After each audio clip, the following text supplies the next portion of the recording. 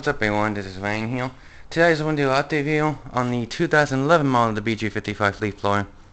Now as you can see, it started up this year for 2024, and as this thing's been sitting since all the last season though. It's been sitting since, but yeah, at least it started up.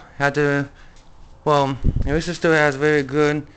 The engine still is warm a little bit, but like I said, it's been used like almost like a time. But and this thing like here is actually, it still has a pretty powerful.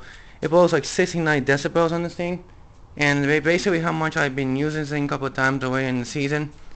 It's pretty good so far. So it's definitely a really nice blower. Exactly. Now this blower is gonna get used a lot of time this year, and the same thing with the twin light down there. You can see it, but the twin light down. And that's pretty much what you normally expect of this thing. But yeah, at least the 2011 model has been started, so I'm happy with that. But anyways, this is a very nice looking blower in my opinion, and this thing is being used.